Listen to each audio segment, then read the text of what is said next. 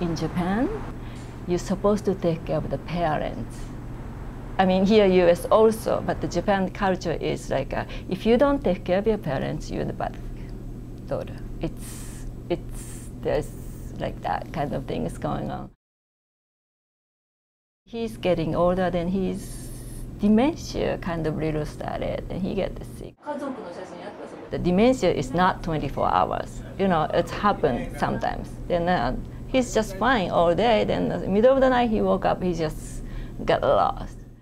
The last year, he moved to here because he needed 24 hours attention.